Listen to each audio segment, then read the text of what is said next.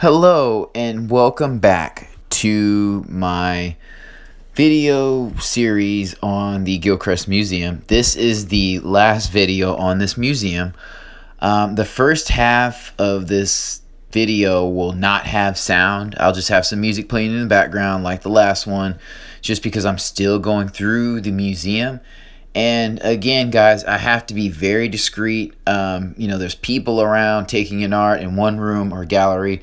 There were people actually looking at the photos. Well, I think it was a drawing or a painting class, something like that. So I want to be very respectful of the museum itself and the people there taking it in as well. So that's why I'm not going through talking and doing things like that, because it's like a library essentially with art and hardwood floors. So again, it's very nice. In the second part of this video, I actually was leaving the Gilcrease Museum and I realized there's these gardens and all of these, beautiful open areas behind the museum. So I kind of walked around there and did some commentary.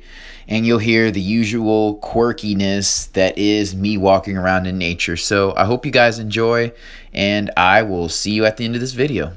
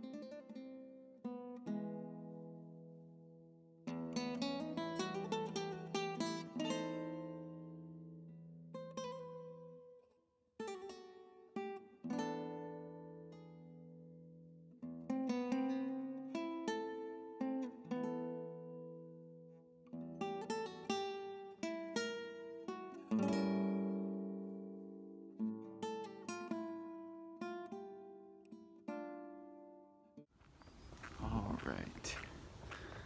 So, just taking a little walk after I've seen the exhibit. Man, just give my final thoughts on the museum, and I use kind of an odd word to describe it.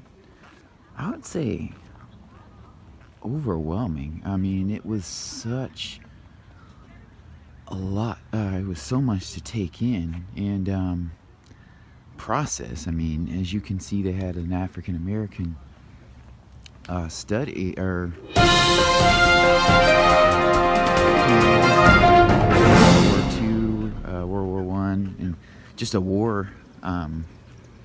Little, I don't even know what to call it, but anyway, they had a section on war propaganda for Black, African Americans, and there's a lot of Native American art. And just a lot of, war stuff about this country, and me being, an American, African American, and then also a 16 Cherokee. It was just a lot of memories running through my mind about the struggles all three of those groups have really had.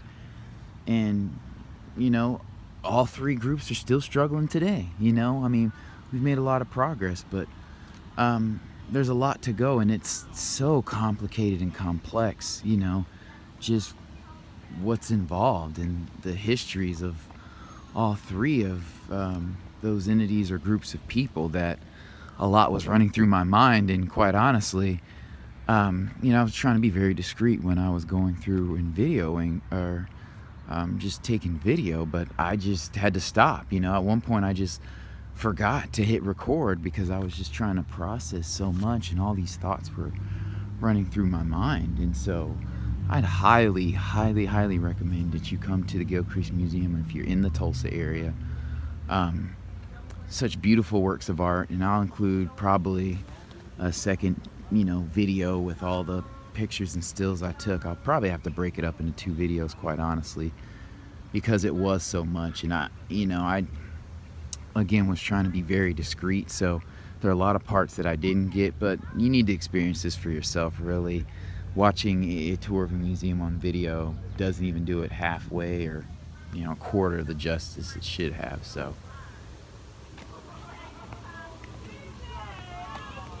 alright, so back here, I want to take a little walk back here. It's like, if you can imagine, this is the back of the museum. Okay, so the museum obviously wasn't always here, and Mr. Gilcrease had a house that's kind of on the hill, so this wasn't here. And basically he could step out on his porch and see, I'm sure a lot of these trees are not old enough to have been here, you know, when he lived here, you know, when he first started off. So his view, like, you can't even see it through here, but I'll walk down. Yeah, this is beautiful.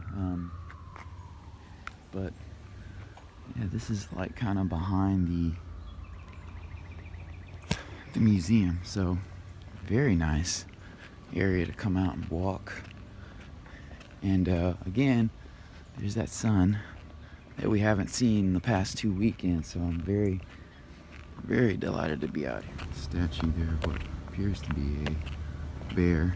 Almost said beaver, but so, man, you know, I didn't it's another one of those enjoying the journey things. So yeah, this is gonna be 2 or 3 videos. So I mean, Tulsa is full of these things. So when you go to the Gilcrease Museum, you expect to see nice things, beautiful things, but man, this is all behind the museum.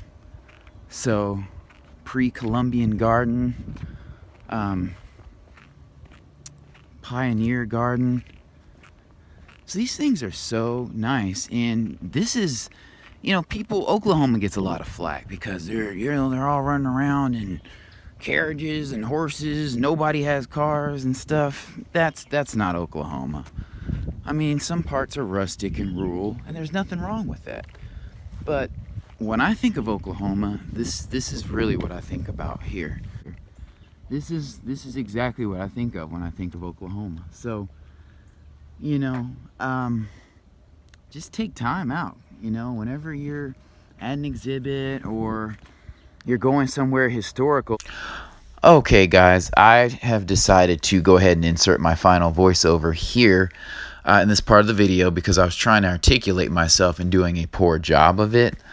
What I was basically trying to say is that, you know, I would encourage everyone to take time to smell the roses, so to speak, when you're on your way to a certain destination or a certain goal in life, because there's so much value and there and so many things, insights and things to be gotten a lot of times on our journey to a specific destination or a goal. And many times, you know, things that we encounter along the way shape us and mold us into a better person. So when we arrive at that destination or that goal that we're seeking, we're that much better off. And it's funny a lot of times that we kind of miss this because in many cases we're going to a destination or we have a goal that other people have created, like a degree, or we're going to move to a different state or country. And if you think about it, the people who have gone before you and actually created or founded or heavily influenced whatever destination or goal or achievement you're trying to attain took elements from that journey that they made to create or facilitate the creation or development of wherever you're heading or the goal that you're trying to achieve. I don't really know if that makes sense. It does in my head. And for instance, with the Gilcrease Museum, I imagine that Thomas Gilcrease, I think he died in 1960. So, you know, it was the mid-1900s. He wasn't somebody from the 1700s or 1800s, but I imagine that part of his interest in artwork and, you know, different paintings and things like that originated from him, you know, being in this land, seeing this land, and kind of wondering what the people were like that were here before him, who kind of shaped this land or inhabited the land, before he was there. He may have saw a picture that's, you know, of some Native Americans and said, I wonder what different tribes were in this area, you know, before I arrived here. And he may have acquired one painting, and then that led him to want to get another one, and he became fascinated with the lives and development of the cultures that preceded his arrival to this area. So that may or may not be true, but I think it's very likely that that was, you know, an influence on him. Or maybe he was just, you know, a guy who loved art and there was no connection to a history thing. But I think in a lot of cases, people who like art like the fact that it captures a time or a setting that they were not in, they could not experience directly. And so that kind of ties into what I was saying. And with that being said, I would like to thank you all for watching. I'm going to go ahead and wrap up the video here. I hope you enjoyed it and or took something away from it. And I will see you in the next one. This is the back of the museum.